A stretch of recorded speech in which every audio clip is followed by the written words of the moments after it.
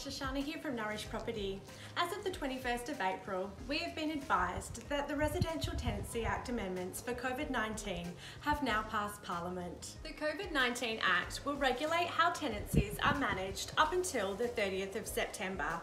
This may be reviewed after that date. I wanted to give you a brief rundown on these changes so that you know where you stand with your tenancy. The first item I wanted to discuss was the moratorium on evictions for 6 months. There is an exception here for a situation when a tenant's failure to pay rent is not directly linked to COVID-19 financial hardship. Other exceptions may include domestic violence, damage to the property, or situations where a lessor is experiencing undue hardship. The next item we wanted to discuss was a ban on rent increases during the COVID-19 emergency period. Rent payable by all tenancies cannot be increased during the COVID-19 emergency period. This includes leases that are already in place that have a rent review clause. The next item we wanted to discuss was that any tenancy falling due to expire during the COVID-19 emergency period was to revert to periodic. We have been advised that the tenant and the lessor can actually renew their lease on a fixed term tenancy if they both agree.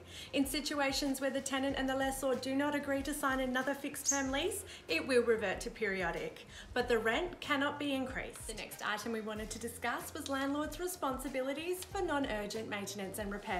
Under the changes, landlords are not obligated to undertake non-urgent maintenance repairs at the property if they are experiencing hardship due to COVID-19. A landlord's responsibility to undertake urgent repairs still remains the same.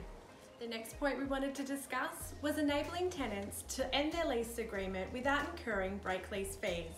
During the COVID-19 emergency period, a tenant can give the lessor 21 days notice to end their fixed term tenancy if they are experiencing COVID-19 hardship.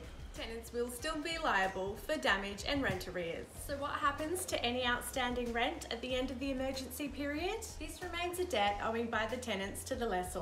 If you would like any more information or if you have any questions, please contact me. I'm Shoshana from Nourish Property.